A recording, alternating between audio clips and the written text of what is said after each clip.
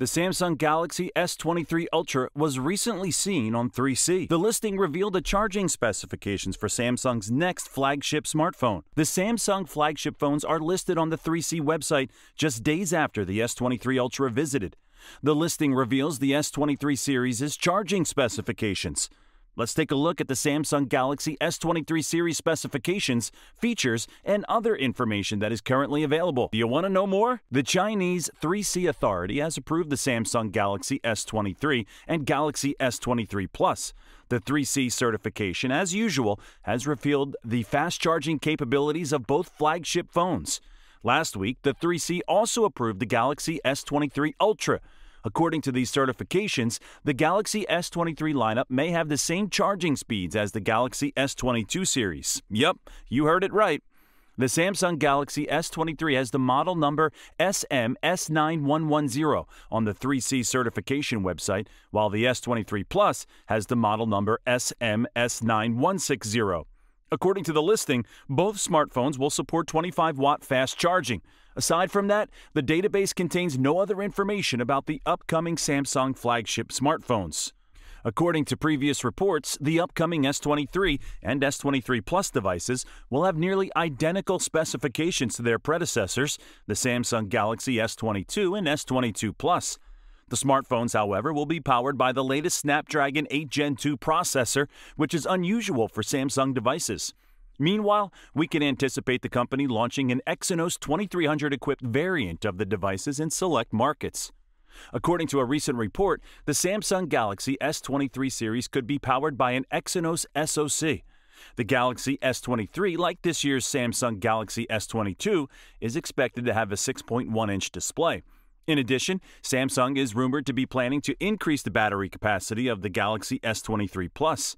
Rather than the 4,500 mAh battery capacity found on the Galaxy S22 Plus, the Galaxy S23 is expected to have a 4,700 mAh rated battery.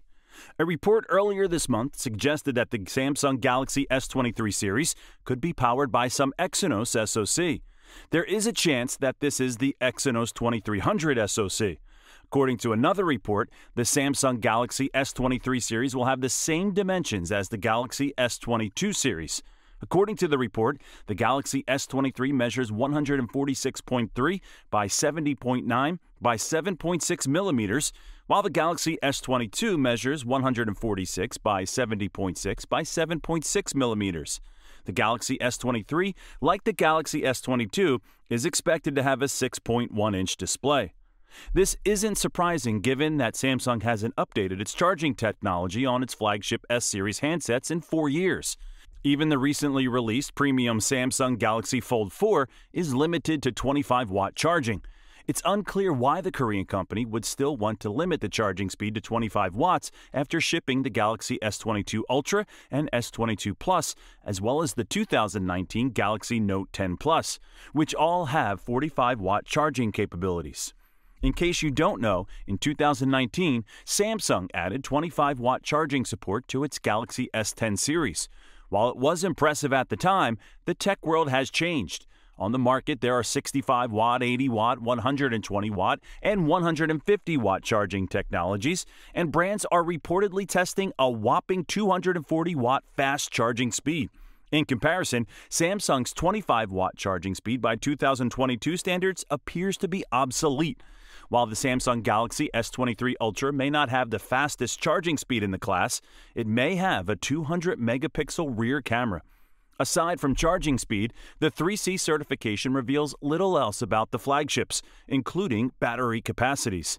However, we believe they will be equipped with the Qualcomm Snapdragon 8 Gen 2 chipset, which is set to debut later this year. The SoC is said to be a 4nm chipset with one Cortex-X3, two Cortex-A720, two Cortex-A710, and three Cortex-A510 cores. The Galaxy S23 phones, like the Galaxy S22 lineup, are likely to ship with Qualcomm chipset in India. All in all, Samsung is going to scale up and set the bar high in the Android world. There's no stepping back. Samsung is doing everything to stand out and be the best in the Android marketplace. Samsung is really leveling up its game. Well, with that said, what do you think about this video?